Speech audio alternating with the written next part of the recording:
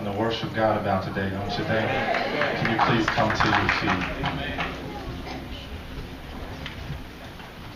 As we continue on in our service today, in our Sunday school lesson, we were thinking about our blessings and thinking how God answers our prayers. Sometimes He doesn't answer them the way that we want Him to answer them, but it all comes down to trusting Him. So as we go in this time of quietness before the Lord and worship, I just want you to think about what the Lord is doing in your life.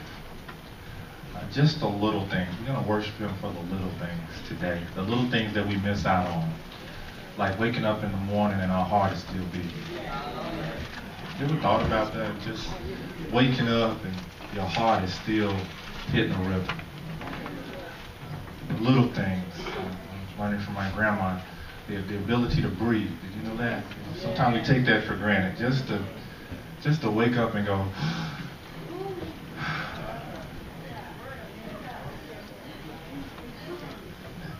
When your life be different if you couldn't do that? I think that's enough. Let's worship. Let's pray.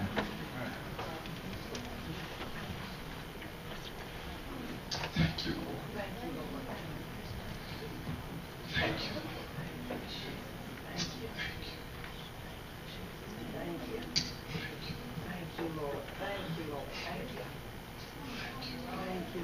Thank you, hallelujah.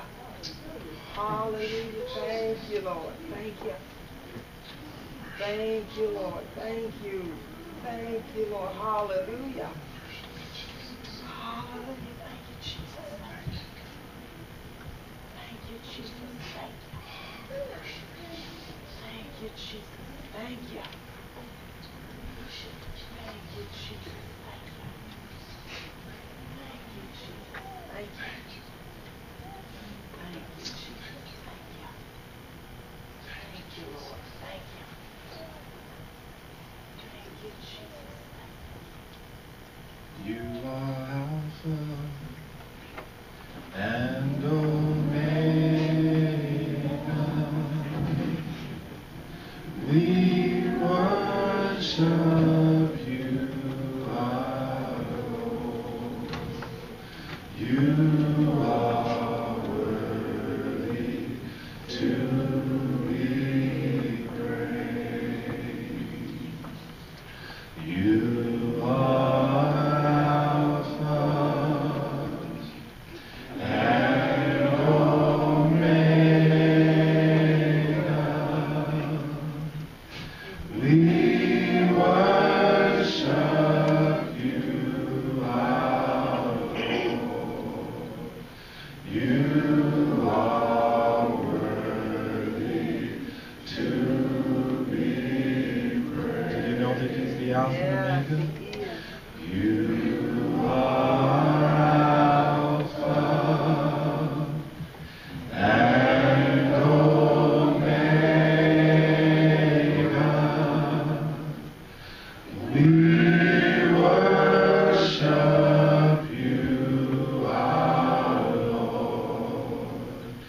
You are worthy to be praised. We give you all the glory. We worship you, our Lord. You are worthy to be praised. We give you all. We give you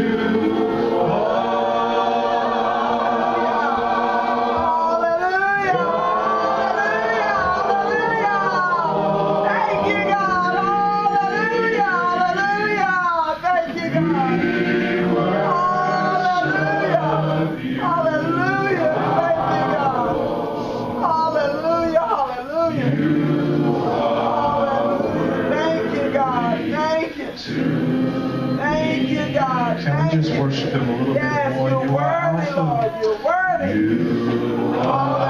Hallelujah. We welcome you, Lord. We sense your Yes, Spirit.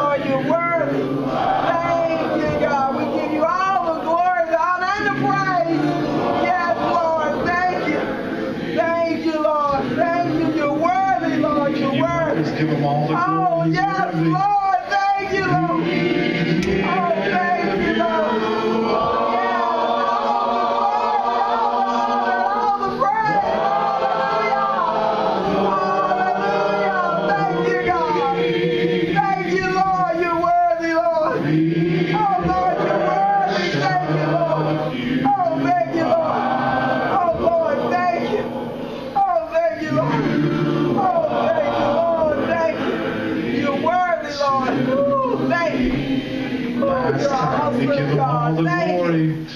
We give you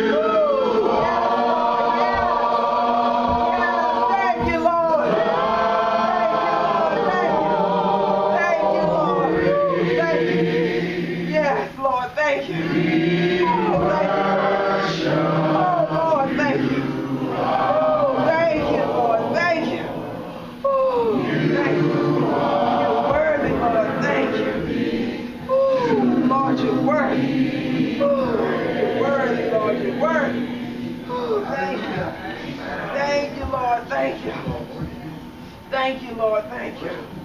Thank you, Lord. Thank you. Oh, we worship you, Lord. Thank you. Oh, thank you, Lord. Oh, thank you, Lord. Oh, thank you, Lord. Oh, thank you. Oh, thank you. Oh, hallelujah. Thank you, Lord. Oh, thank you, Lord. Oh, thank you, Lord. Oh, thank you, Lord. Oh, thank you. Oh, thank you, Lord. Oh, thank you, Lord. Oh, thank you, Lord. Oh, thank you, Lord. Oh, thank you, Lord. Thank you, Lord. Hallelujah. Oh, thank you, Lord. Hallelujah. Oh, thank you, Lord. Thank you, Lord. Oh, thank you, Lord. You're worthy, Lord. Oh, thank you, Lord. Thank you. Hallelujah. Oh, Lord, you're worthy. Thank you, Lord. Thank you. Oh, hallelujah. Thank you, Lord. Oh, thank you, Lord. Thank you, Lord. Oh, Lord, thank you. Hallelujah. Thank you, Lord. Oh, thank you, Lord. Thank you. Oh, thank you, Lord. Oh, thank you, Lord. You're worthy, Lord. Thank you. Thank you, Thank you, Holy Jesus. Spirit. Thank you. Thank you, Lord. Thank you. Your presence amongst us. Yes, thank you, Lord. Thank you. You're We worthy. need you, Lord. Ooh, you're awesome. Thank you, We God. need you. Thank you, thank you, thank you. We Ooh. need you. Yes, thank you, Lord. Please continue to be in our service and speak to our Thank hearts. you, Lord. Ooh. Please give us exactly what we need today. Ooh. Lord, we love you Yes, Lord. Thank you. and we magnify you. Ooh. In Jesus' name we Jesus, pray. Jesus, Jesus. Amen. Amen. Can you give God a hand clap of praise? You may take your seats. Wow. God is just worthy of all the praise and all the glory. Thank you. As we enter into our service today, we're just excited about Jesus. As we've been celebrating our Black History Month and just lifting up the Lord where He's brought the Africans from here in America. He brought us all from. We've come a long way, a long way. So this time we're going to ask our youth group to come forth with our Black History presentations. Afterwards, we're going to ask Mother Serena if she'd come forth with our announcements.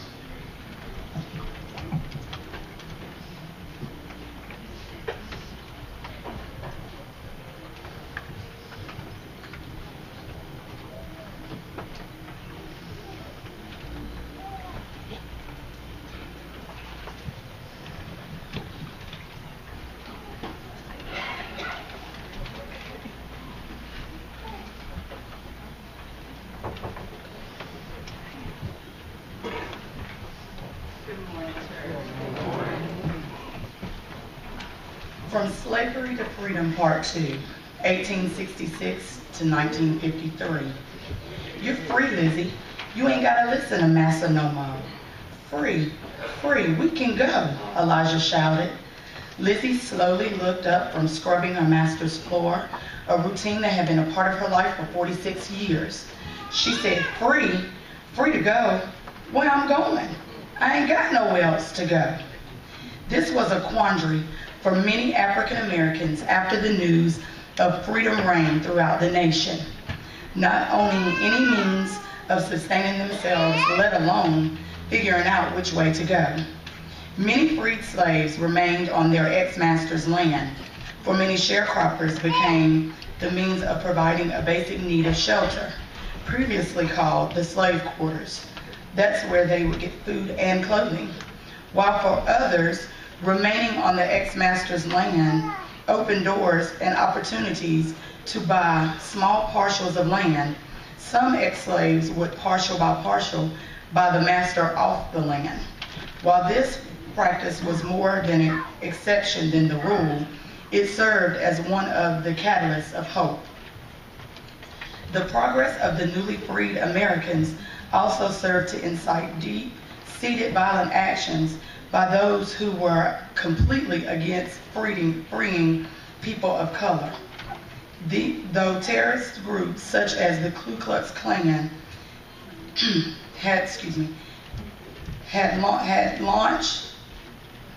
had lynched with cross burnings and fire bombings of homes, an epidemic of hope, strength, and equality was building momentum in the newly freed Americans. In 1867, 5 all-black colleges are founded: Howard University, Morgan State, Talladega College, St. Augustine, Johnson C. Smith. These will be more than 100 predominantly black colleges by the middle of the next century. In 1800, Henry O. Flipper is the first African American to graduate from West Point.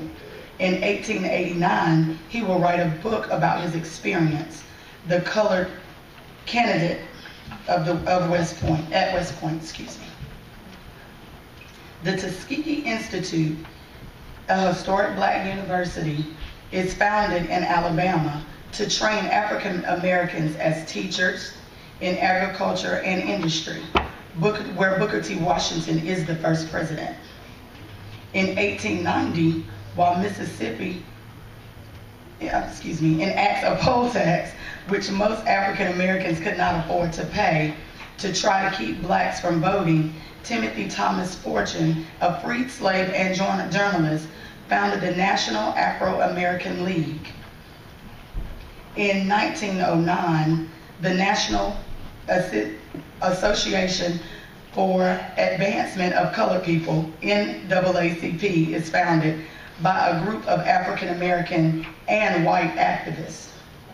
Between 1910 through 1920, the Great Migration of Southern African American to northern industrial towns get underway. Millions of African Americans will have migrated north by the 1960s.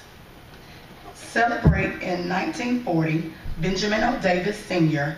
became the first African American general in the U.S. Army. In 1948, President Truman issues an effective order of desegregation in the military.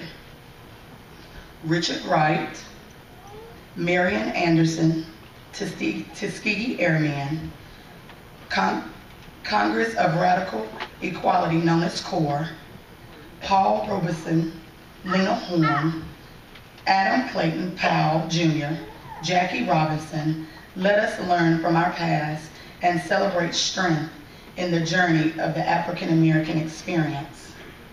In closing, we celebrate an old Negro spiritual, Swing Low, Sweet Chariot, which actually refers to the Underground Railroad where fugitive slaves were welcomed.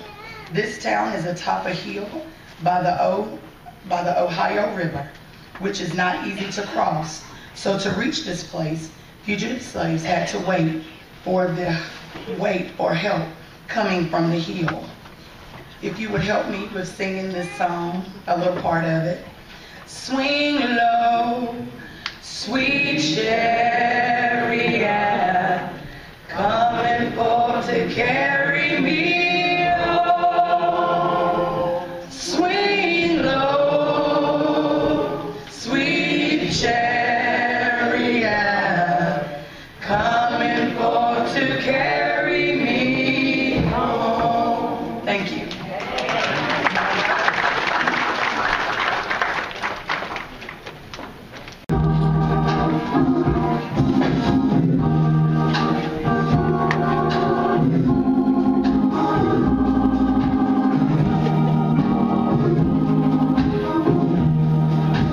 Jesus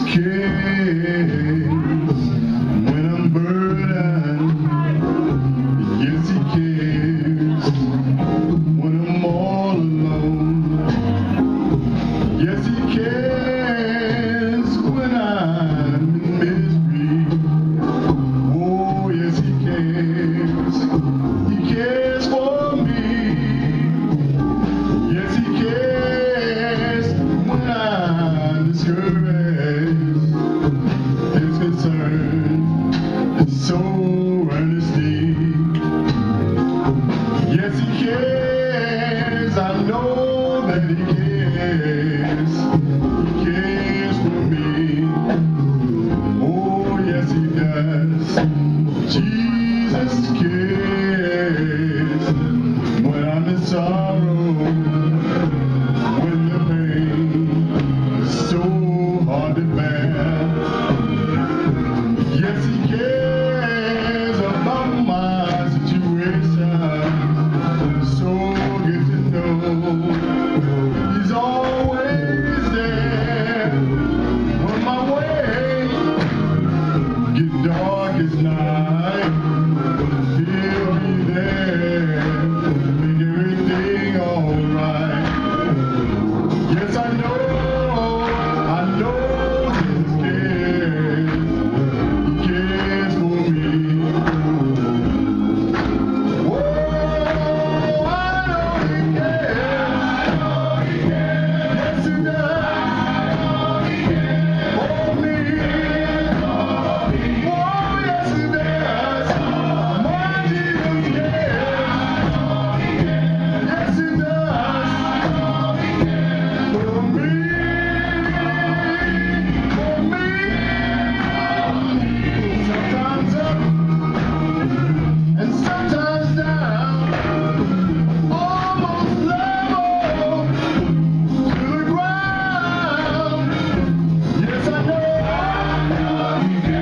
that he cares. I'm a witness. My Jesus cares. Yes, I know that he cares. He cares for me. Oh, Jesus cares when I'm in sorrow and the pain is so hard to bear. Yes, he cares about my situation. So good to know he's always there when my day is dark as night.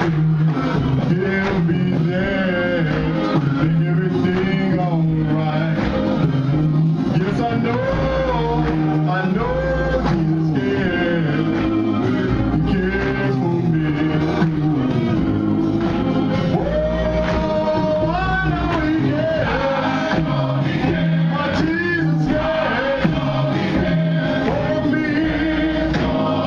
Oh, yes, he does. I know he cares.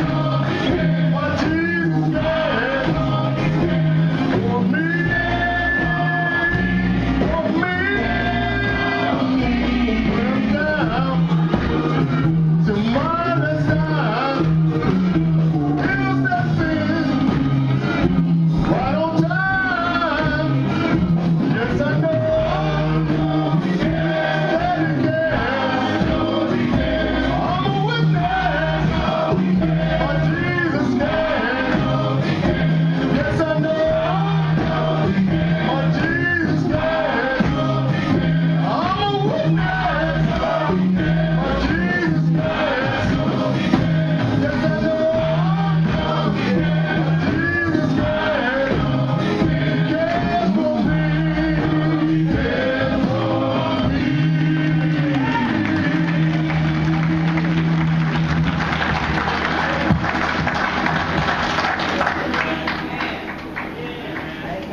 Let the church say amen.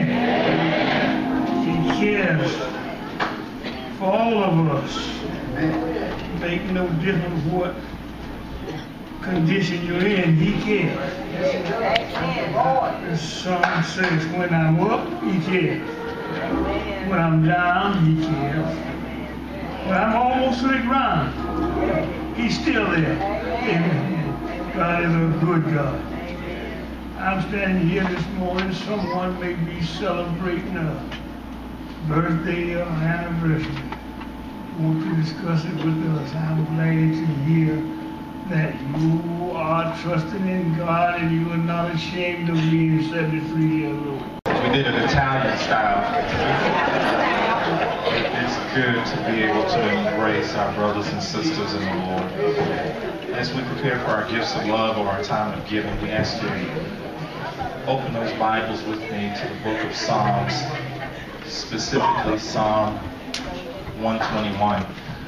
For the last week or so, this psalm has just been in my heart, and I think it's very applicable to our giving and us being blessed. So if you could turn to Psalm 121. On last Sunday and Sunday before, I let you know that we definitely need your prayers. Hopefully within the next few months, when the weather breaks well, we'll be making some repairs on our parking lot. The back 40 out there, hopefully we'll be getting that paid. And we want you to just pray for us, and we thank you for your giving. We have taken our time to get to that point simply because we want to keep Ebenezer debt-free. And you have given and given, and we thank you for that. We thank you so much. So look for that within the next few months prayerfully. When they can come and do it properly, we'll be having that paid. During that time, we'll have more announcements. We'll have some parking rearrangements and some other things that we'll have to do to accommodate them during that time. But hopefully, as the spring breaks, you'll see some wonderful repairs going on here at Ebenezer. So thank you, thank you, thank you. Psalm 121. Look at this awesome scripture. I'm going to read it in its entirety. It's actually focused on Jerusalem, but it's focused on us also. It says, I will lift up my eyes to the hills, from whence comes my help. My help comes from the Lord who made heaven and earth. He will not allow your foot to be moved. He who keeps you will not slumber. Behold, he who keeps Israel shall neither slumber nor sleep. The Lord is your keeper. The Lord is your shade at your right hand. The sun shall not strike you by day, nor the moon by night.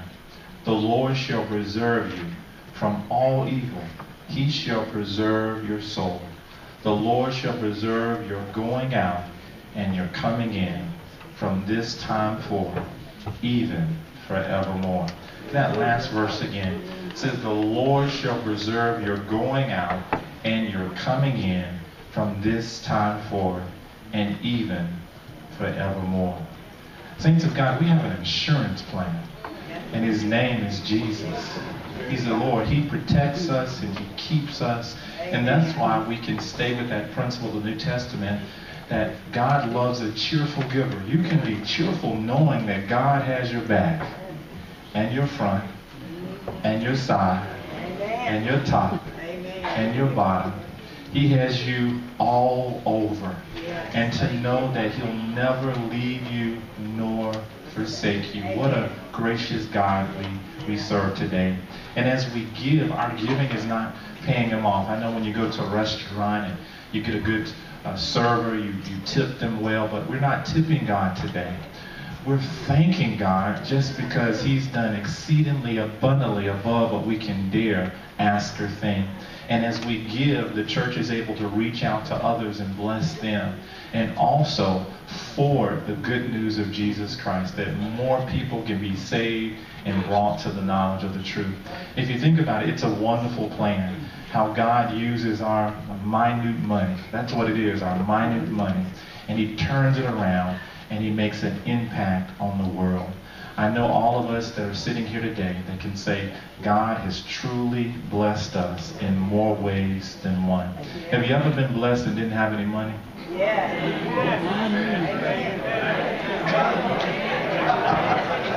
I was just broke as broke could be. But God was still blessing. All right, some of y'all getting excited about that.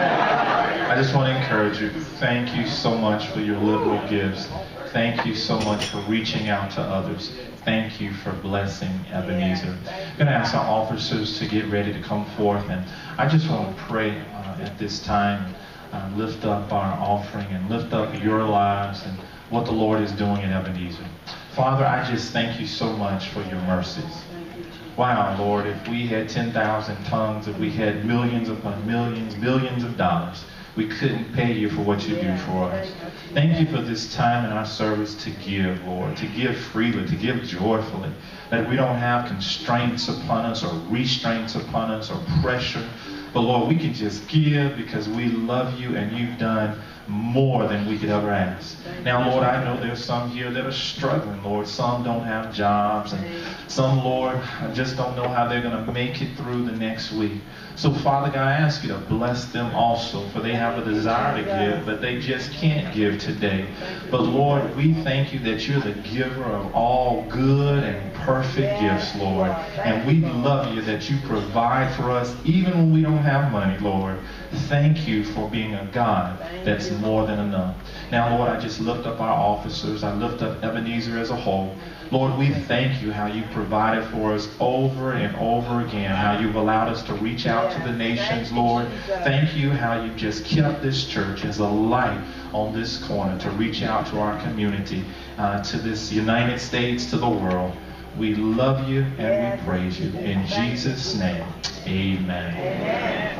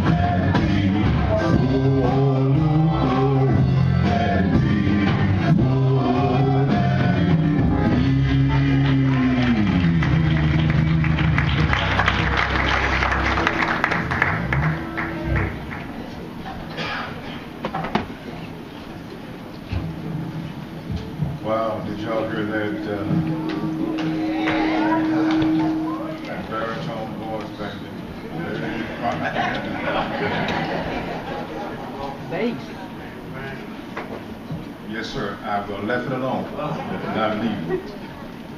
It is praying time now. Prayer is just having a simple talk with God about whatever we are dealing with in life. Some of us are dealing with illness, financial variation and frustrations, while others are even homeless and jobless.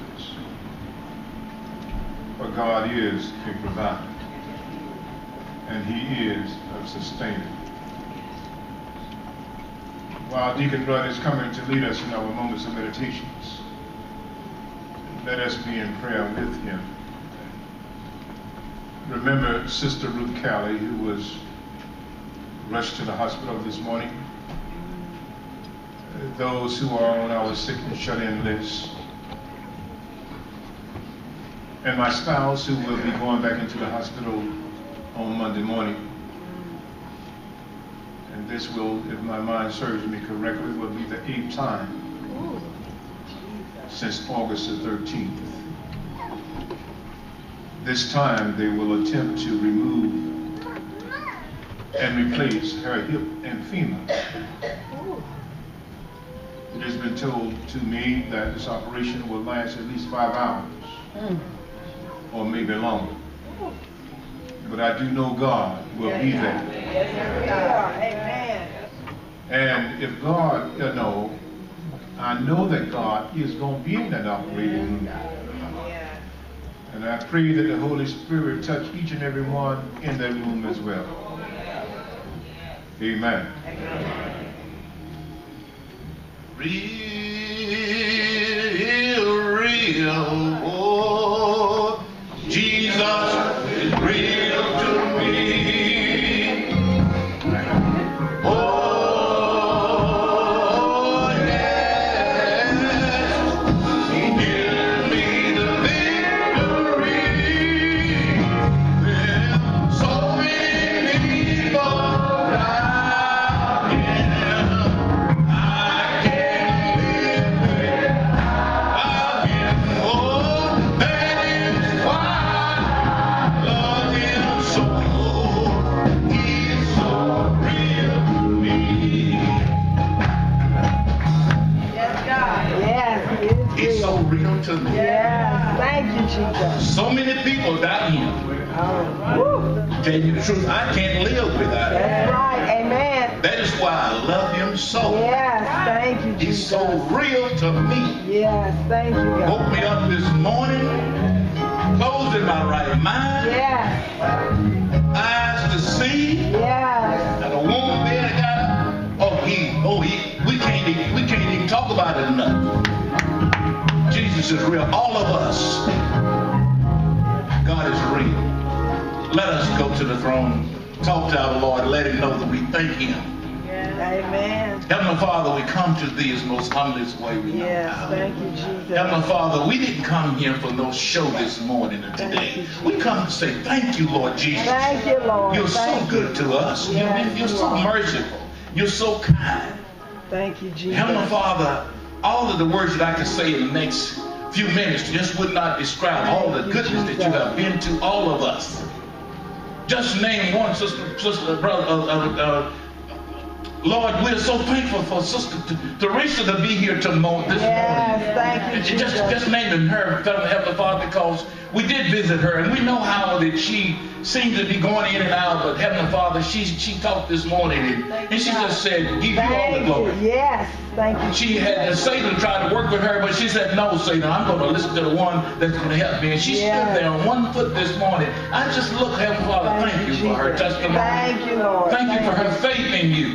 Thank you. Heavenly Father, Minister Lucas named a few people, Heavenly Father, his wife, and there's some more, Heavenly Father, he named. Help them to keep this strength. We visit them, Heavenly Father, in their Thank home. you, Jesus. Thank you. Heavenly Father, we're so thankful. You said you told us that we have not because we ask not. Thank you, Jesus. And we just pray, Heavenly Father, not for ourselves, but we pray, thanking you, Heavenly Father, for being a blessing to all of us. Thank you, Jesus. Most of all, Heavenly Father, teach us to pray. Yes. And teach us what to pray and how to pray. Thank you, Because Lord. Heavenly Father, without you, we could be doing nothing. Thank you, Jesus. Every breath that we breathe and every time we breathe and we inhale and exhale, it's all about you, Jesus. You give us this breath. Thank you, Jesus. Help us to use this breath to glorify you, Lord Jesus. Heavenly Father, I want to thank you for this male course back here that you started and you told me, Heavenly Father, years ago that you wanted a male course to sing the words of your songs in this church. Thank you, Jesus. Thank you, Heavenly Father. They have been here not just trying to show for themselves, but Heavenly Father, thank you for the love that the male course explains and through the songs, Heavenly Father, continue to bless the male course, Heavenly Father. They will always sing the songs that will glorify you. Thank you, Lord. Heavenly Father, we're going to come now to the pulpit. Heavenly Father, thank you for our leader. Heavenly Father, he's so understandable. He lets us all know that your word is not to be messed with. Just say it like it is. And we just thank you, Heavenly Father, for him teaching and preaching your holy word. Now, Heavenly Father, I want to thank you for giving me an opportunity to stand right behind this altar this morning, Heavenly Father, and call upon your righteous and holy name. Without you, Heavenly Father, I could not be here. Thank you, Jesus. Heavenly Father, I want to thank you for the ones that is here under the sound of my voice this morning, that they could have been anywhere and everywhere, but they came here this morning. Thank you for our visitors that came out this morning to hear your word, because your word, Heavenly Father, will sustain us and keep us going. Thank you, Jesus. Thank you for all of the members of this church, Heavenly Father. Heavenly Father, bless the nation, bless the leaders of this country, bless the leaders of North Carolina, and Heavenly Father, just bless all of us that we will continue to look to thee, which cometh out of help, because you are so real. Thank you, Heavenly Father, bless the message that our pastor is going to deliver to us, because you have already told him what to speak and say to us today. Thank you, Jesus. Heavenly Father, let us not sit in judgment, but let us listen and understand, Heavenly Father, that the words that you have sent to us, that it will be food to our soul, that we can grow out and go next week and we can tell someone, Thank you, Heavenly Father, Jesus. about your goodness and your word. Heavenly Father, continue to bless us. We will continue to give you the glory, the honor, and the praise. It's in our name, in your name, Jesus, that we pray and ask these blessings. Amen. Amen. Amen.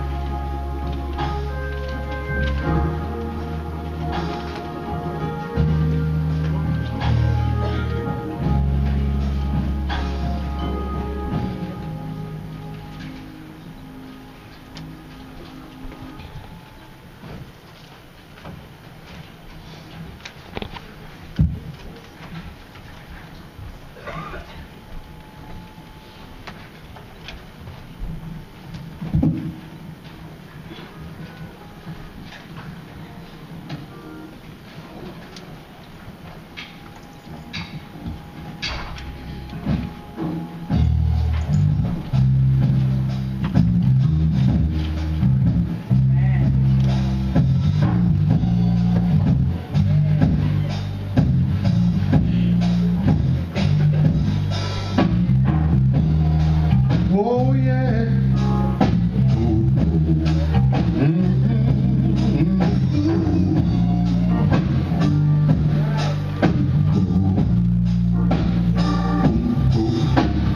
Heartaches.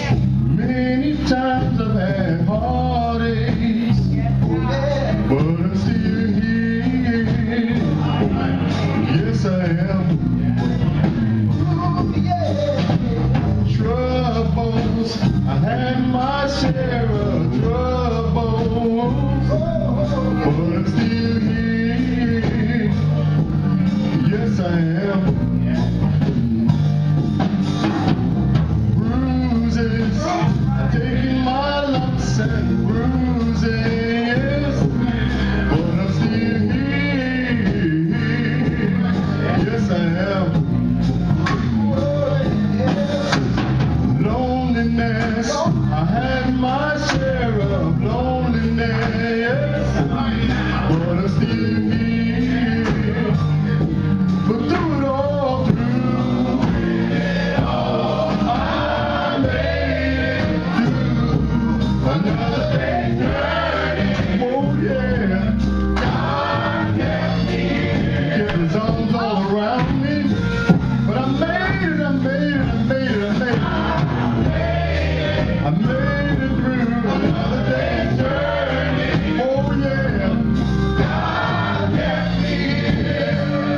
Brother Tony, tell them about your testimony. Let me tell you, Brother Leroy, lied on so many times I've been lied on. Oh yeah. See, oh yes, I'm still here. All right. Burden, I bore so many burdens. Oh yeah. But I'm still here. Oh yes, I am. There's been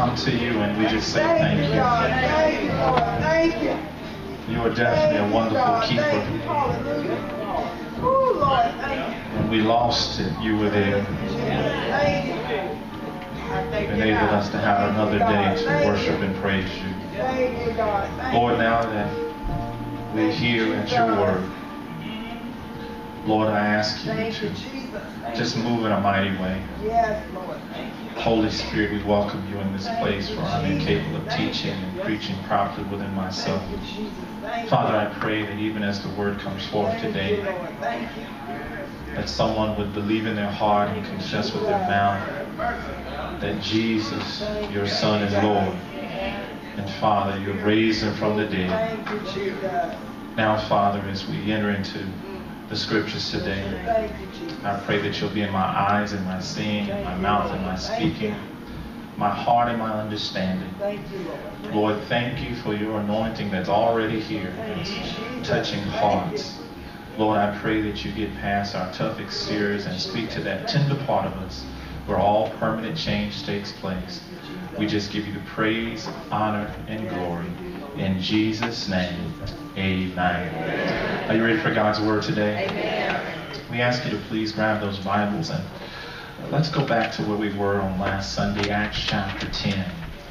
Acts chapter 10. We introduced that section and talked about Cornelius, a Gentile in Caesarea who was giving alms and praying. God sent an angel to speak to him. We want to progress in that story. I summed it up on last Sunday, but it's just been on my heart. So Acts chapter 10. Acts chapter 10. And I want you to start looking at the 9th verse. Acts chapter 10, the 9th verse.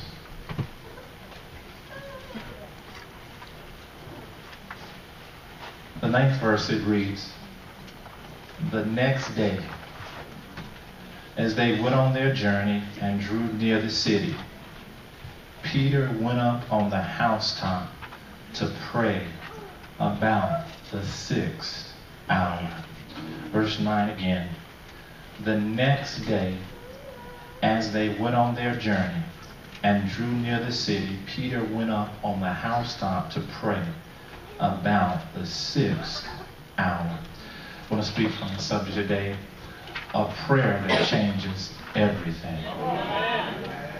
A prayer that changes everything. As we have transitioned from last Sunday to this Sunday, at Cornelius' house, we were actually in a place called Caesarea. There, this Gentile Cornelius went down on his knees and began to pray unto the Lord. And as he sought the Lord, God saw fit to send an angel to let him know that he needed to contact a Simon Peter that was staying at the tanner's house. Now, this is very important, as we noted on last Sunday, for the Gentiles had not yet been introduced to the Holy Spirit. We could say, in a sense, that God was tearing down racial walls, simply because the Jews, as they looked at the Gentiles, they saw them as unclean. They saw them as dogs. They saw them as even not a person, not having rights. The Jews felt that they were the only ones who were called of the Lord and could be anointed. But Cornelius had been touched by the good news of Jesus disseminating throughout the area. And because of that, he saw fit to pray to God. And we all know in here, when we pray to God with a sincere heart, God can change things in our lives. As says this centurion Cornelius comes out of his prayer time, the angel speaks to him. He sets forth 3 servants to go to Joppa to find this Simon Peter. Now, this is important because Caesarea is to the north of Joppa, and Joppa is actually 30 miles away. So these 3 servants, under the inspiration, under the direction of Cornelius, go to find Simon Peter 30 miles to the south. And here we pick up this 9th verse. "The next day, as they went on their journey and drew near the city, Peter went up on the housetop to pray about the 6th hour." A prayer that changes everything. Now remember Cornelius, he was up in prayer at 3 p.m., but on the next day, God is already setting up an interaction. He's setting up a prayer that's going to connect with a lot of people that lives are going to be changed. I just want to stop here today and think about this scripture a little bit. Some of you have been praying for some things, but I believe God is moving on your behalf. Sometimes you can be praying for things and you can't see what God is doing on the other side. Remember Cornelius, he gets that vision, that angel has spoke to him, but he really doesn't know how God is going to work it out. How often have we questioned God, how he's moving in our lives? There's some old saints in here that can denote that he may not show up when you want him, but aren't you glad that he's always on time? Have you ever prayed to the Lord not knowing how he was going to work it out, and all of a sudden his answer slipped up on you? You ever been blessed and you didn't even realize how blessed you was? And then a few days after that, you thought about it. You said, that was an answer to my prayer. And all of a sudden, you got excited about his grace and his mercy. The next day, Peter is in connection with this powerful prayer that Cornelius prays. And these 3 men are on the way to Peter's house, but Peter does not know that God is setting him up. How many things are going on in our lives right now that we don't know that God is setting us up? How many answers are on their way, but we don't know that they're on their way? We don't know that they're getting ready to knock at our door. The answer that we've been praying for, the movement of God that we've been desiring, a prayer that changes everything. Peter, because this is his habit after meeting the Lord, walking with him, seeing his death and his burial and his resurrection, he would go up often 3 times during the day to pray, and this time he goes up the 6th hour, the scriptures say, which is 12 noon, to the housetop. There's something about the housetop in Jerusalem. It's noted from history. This is the place that you would relax at. This is the place that you would go on top of your house and you felt like you would be closer to the Lord. Peter goes up and prays, but notice verse 10 and 11. Then he became very hungry and wanted to eat. But while they made ready, he fell into a trance and saw heaven open and an object like a great sheet bound at the 4 corners descending to him and let down to the earth. A prayer that changes everything. It's just a regular day for Peter. He's sharing the good news, the gospel, but he goes up on the housetop and he prays. And I think we can recognize that there's been many times that I've gone in prayer and you've gone in prayer and you just got hungry. You were talking to the Lord, but the physical side of you was desiring to eat. And because he was on the housetop, Sister Peter must have been down in the kitchen and the servants there, and maybe they were cooking up some good fried chicken, and as he was praying to the Lord, trying to stay focused, all of a sudden he became very hungry. You ever been there in your prayer closet praying and you smell the aromas from the kitchen coming out and you want to say, Lord, I love you, but that food smells so good. So what God does, as Peter is very hungry, actually in a fasting state of a type, all of a sudden Peter falls into a trance in his prayer time. A prayer that changes everything. It's a strange dream because as he's in this trance, he sees heaven open up. And as the heavens open up, an object like a great sheet bound at the 4 corners, like a blanket of a type, comes down, it descends to him, and it was let down to the earth. A prayer that changes everything. Don't forget the background. The centurion, Cornelius has prayed, and God says, I'm going to bring you an answer so you can understand who I really am. And now God is moving on Peter's side, which is a Jew, and the Jews and the Gentiles don't even talk. But when God gets in the midst of it, there's some of you that has some enemies in your life, but when God got in the midst of it, when God began to work it out, a prayer that changes everything. Look at the next verse 12. In it were all kinds of 4-footed animals of the earth, wild beasts, creeping things, and birds of the air. Now Peter is hungry, and this sheet comes down, and all these animals are inside this blanket of a type, and he's able to look into it as he's in the trance. Notice we see all kinds of creatures, four-footed animals of the earth, wild beasts, creeping things, all things. Now this is very important. There were unclean animals and clean animals within the sheet.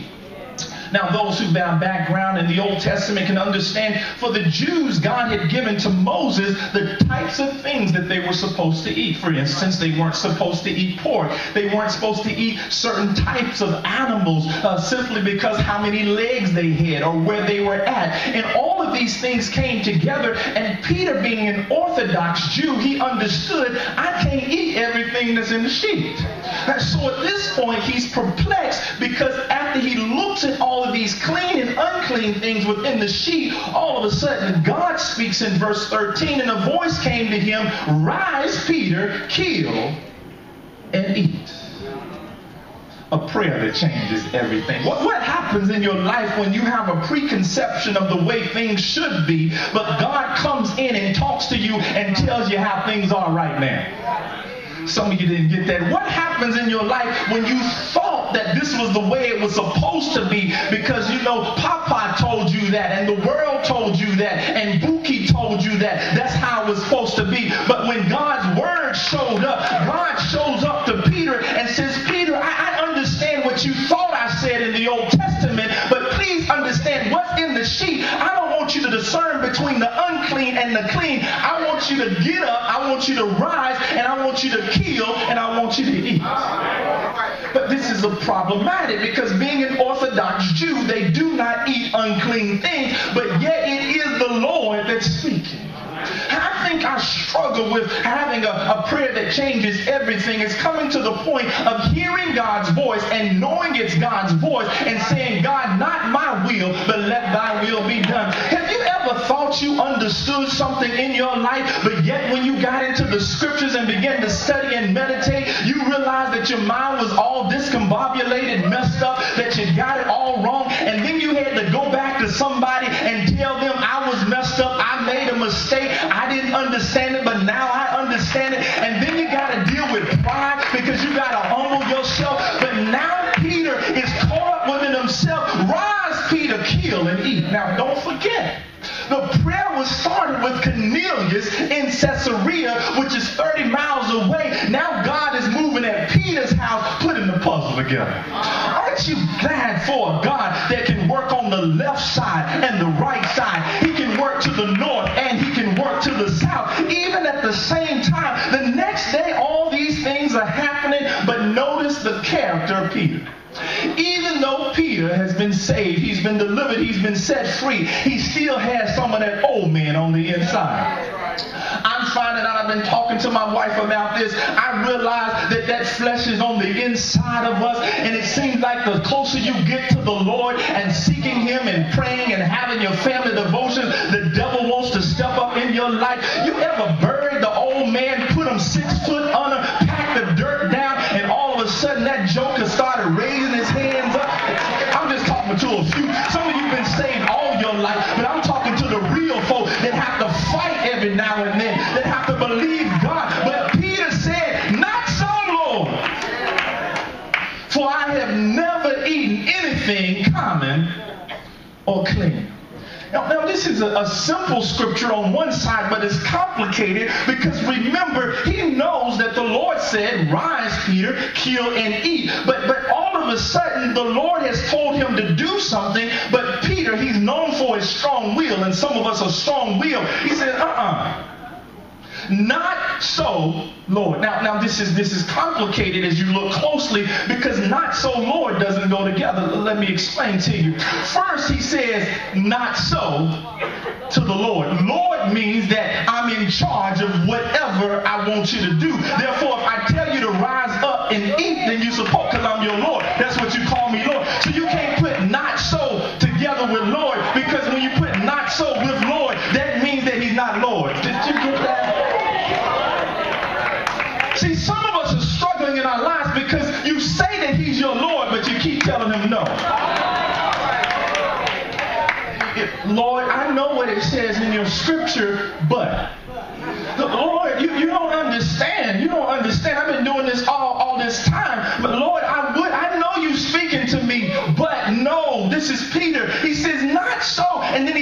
testify, not so, Lord, for I have never eaten anything common or unclean.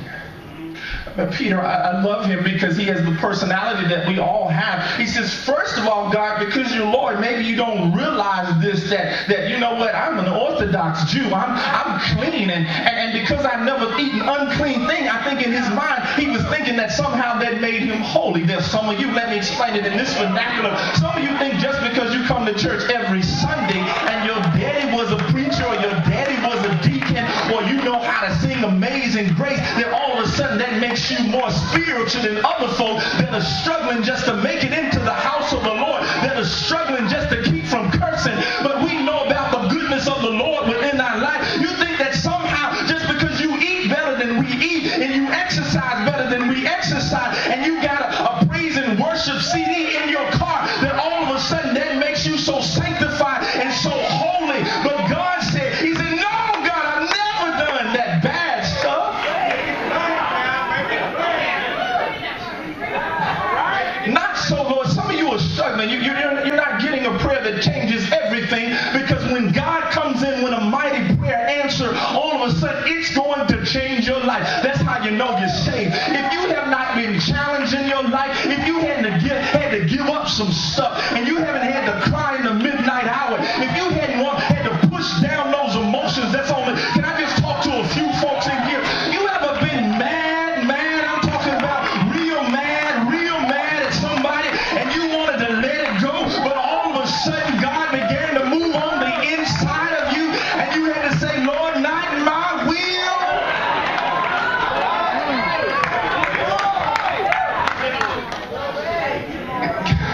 How often, if I can just take a little bit more time on this verse, do we try to explain to God what we're going through?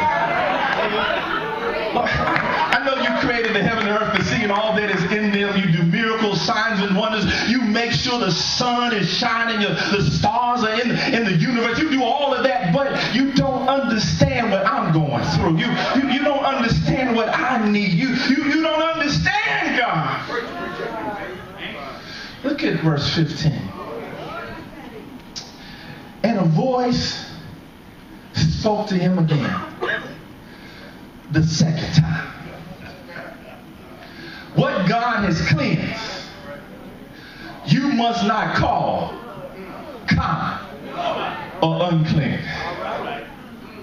Now notice as there is a progression. He speaks to the first time, and then all of a sudden, because Peter was so staunch in his attitude, not so, Lord, God has to speak to him again. What time are you on in your life-changing prayer?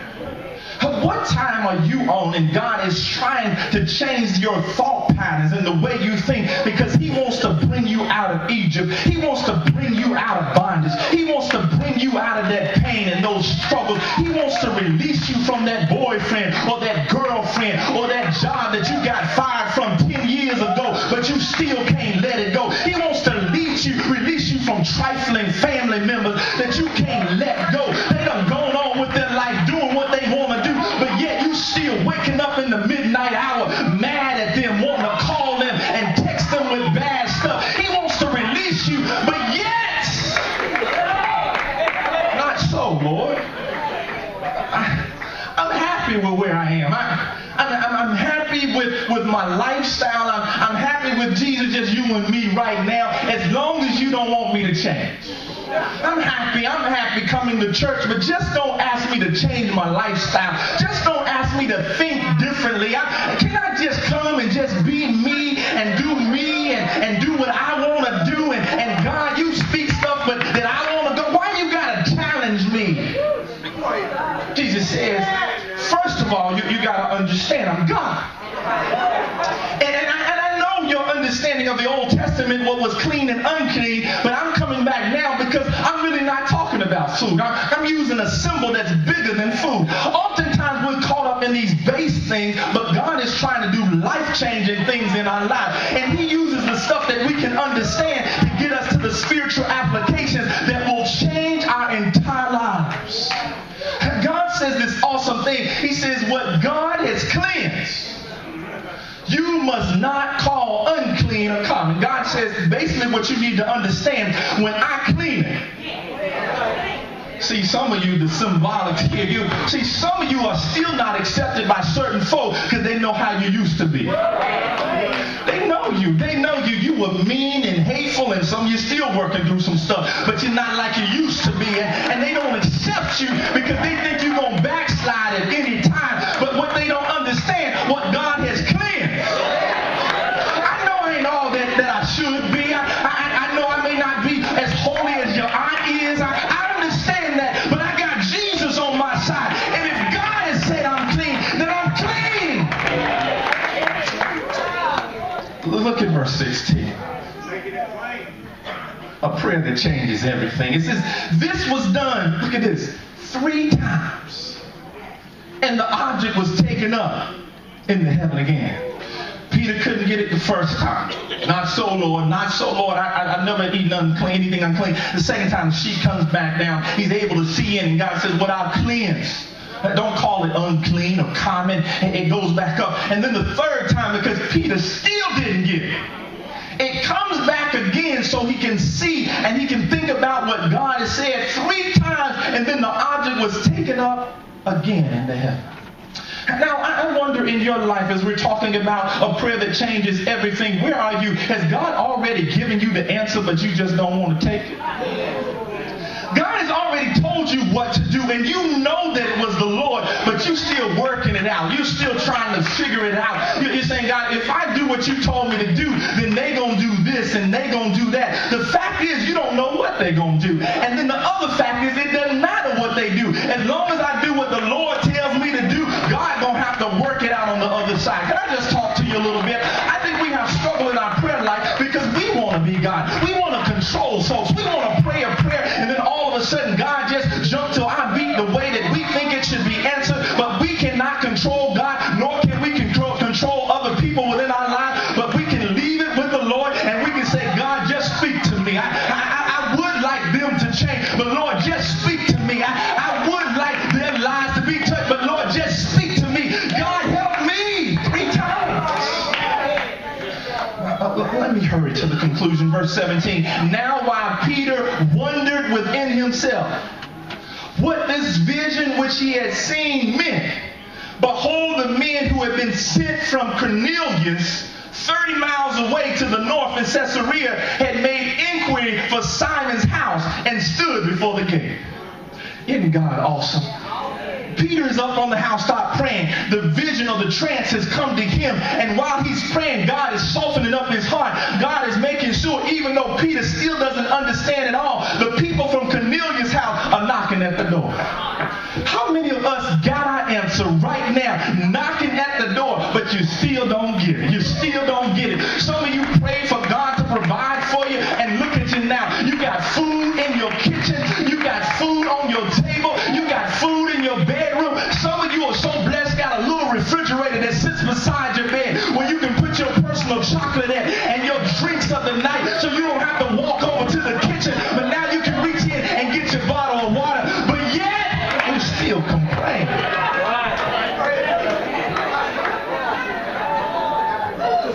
Peter, can't you see? He's wondering what's going on. I can't eat this stuff. I'm hungry, and it's a trance. I'm waking out of this. But God says, I got to back up. After 3 times coming to you, I got the folks that are at your house, and they're going to let you know that I'm moving in a special way. Now, this is very important to note as we enter into this portion of the scripture. God could have just came out and just been very point blank to people. But instead, God kind of goes around, and he gives these symbols, and he gives Peter time to work things out. See, sometimes God is not direct, but he's working out another piece of the puzzle. And God knows if I just tell you directly, then the other piece of the puzzle is not going to get there in time. So what I got to do is make sure that the intersection, the changes, meet at the right time. Have you ever seen God move at the right time, at the right place? Some of you have been struggling with your life, and all of a sudden God set up the intersection at Walmart, and your blessing came through. Some of you didn't know it, but you were struggling with God. You were fighting with the Lord, and you were driving your car, and all of a sudden somebody old got in front of you, or somebody texting on their phone, and they were going all slow, and you got upset and mad, and you were getting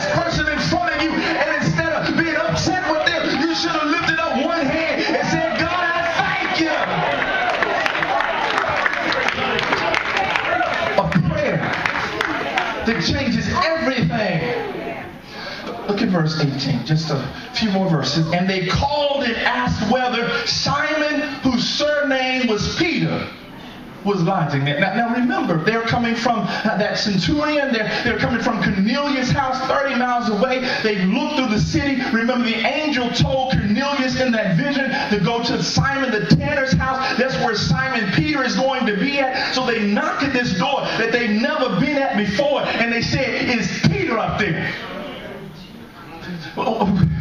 We just got directions from our master, but we heard from the Lord through our master that Peter is lodging here. Can you get him for us? Look at verse 19. While Peter thought about the vision, he's up on the housetop. All right. The Spirit said to him, "Behold, 3 men are seeking you." Man, as I get older, this is awesome. I'm finding out that nothing is by chance. Even the fact that you're here today, nothing is by chance. I love it when people testify and say, "I was late to church, so I stopped by Ebenezer," or you know what, "I was just going by and all of a sudden I saw this church and I just slid in." I love those testimonies because I know God is up to something. I know He's up to something. I love it when I see folks come in and they're looking around, they don't know where they're going to sit at, and they're struggling. I know God is up to something, because now God is going to take you out of your comfort level and He's going to put you beside the very person that you need to be beside, and you didn't know, because God was up to something. Peter is trying to figure, he's scratching his head, what was this vision about? What was this trance about? And then God said, "They downstairs."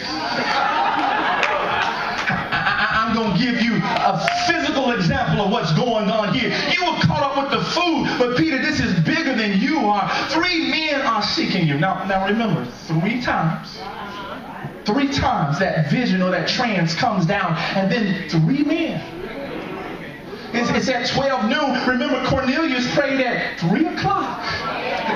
You think God is working some things out here? All right. Look at this verse 20. Last verse of the day, and I'll summarize it. It says, "Arise, therefore, go down and go with them, doubting nothing. Yes. For I've sinned."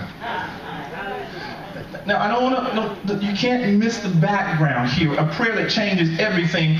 There are 3 men that are at his door that are Gentiles. Now, this could be compared to a race relations here, because you can only imagine if this was in a slavery time, and Peter was the Caucasian or the white man, and he did not interact with blacks, and all of a sudden he gets a trance that says, "What I've said clean, don't call unclean." And then God says, "Rise up," and then Peter's going to go to the door, and he's going to see somebody who's black. He's going to see 3 men that he's never interacted with, but yet God said, "Don't look at the color of their skin. Don't look at where they came from, because I'm in the midst of this."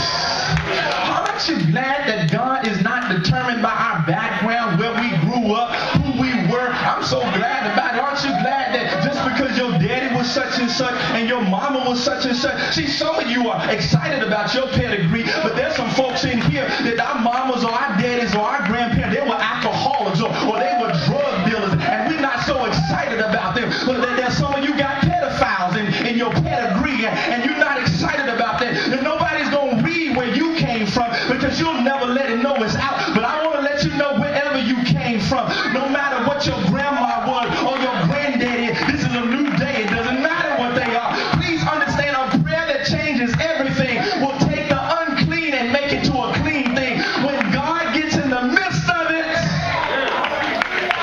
well, Peter is told, "Go with them and come back next Sunday. We'll finish that. Go on with them. I'm going to work some stuff out."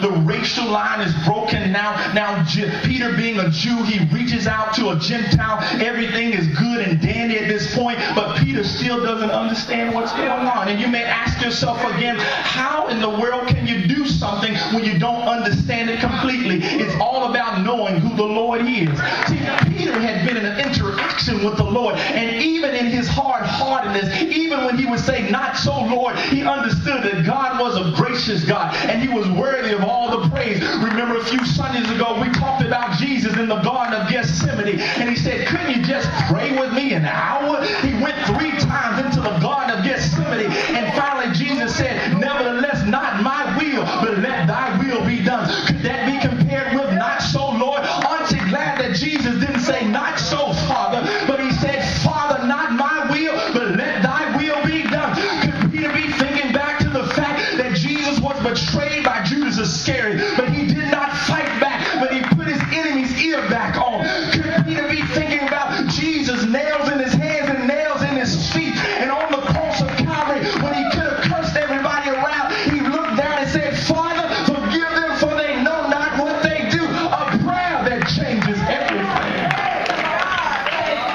Could Peter be thinking back, maybe this vision 3 times, trance coming to me this 3 times, maybe he's trying to get my attention when I denied the Lord 3 times, and I could have been cursed for the rest of my life. But after Jesus died and was put in the cold grave 3 days later, he gets up with all power and all glory, and then a few days after that, he finds me, the one who said, I don't even know the Lord, the one who said, I didn't even walk with him, and then I even cursed, but he said, Peter, do you love me? Feed my sheep. Jesus said that 3 times. So now Peter is saying, God, if you can work with me in 3, I can trust you right now. I don't know where I'm going, but when I think about how good you are, I don't know what tomorrow holds for me, but Lord, I love you right now. And if you say go, in spite of my issues and my hang-up, I'm still going to praise you. I just wonder if there's a few folks in here, you don't know how God is going to work it out. You got some struggles that are in your life right now, but you said, Lord, if you said it, that settles it. I don't understand. I may have to hurt through the midnight hour. I may have to cry brownie tears, but I know that weeping may endure for a night. But joy comes in. Are there any joy warriors in here? I'm hurting right now, but Lord, I don't know what's going to happen next week. But while I got breath in my lungs right now, while I got a reasonable portion of my health and my strength, I just want to throw up my hand. Are there anybody just want to throw up your hand and say, Lord, I thank you. Lord, I praise you. Hallelujah. For a prayer that changes everything. Please come to your feet. Man, I wish I had time just to finish this off, but I feel the Lord just wants me to stop here. Some of you right down in the middle of your breakthrough. You've been putting the Lord off over and over again. I'll come to the Lord when I get my life right. When I kick my girlfriend out, or I kick my boyfriend out, or I stop sleeping around, then I'm going to come. Please, it don't work that way. You come to Jesus as you are. And then Jesus changes you from the inside out.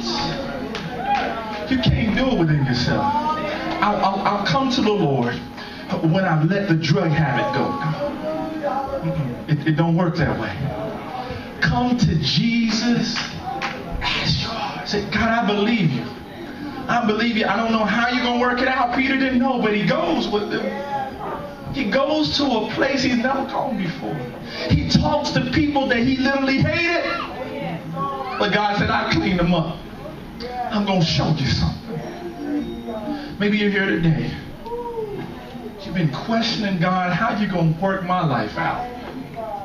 How you going to fix me? I'm too far out there. I got too many issues. I got too many struggles. I can't be fixed. Some of you said that you're only here because mama invited you, daddy told you to come, but you're saying my life can't be fixed. There are too many temptations. I want to let you know the devil is a liar. See, Pastor, how do you know that? If he did it for me, he can do it for you. He's no respecter of persons. He can move. He can change lives.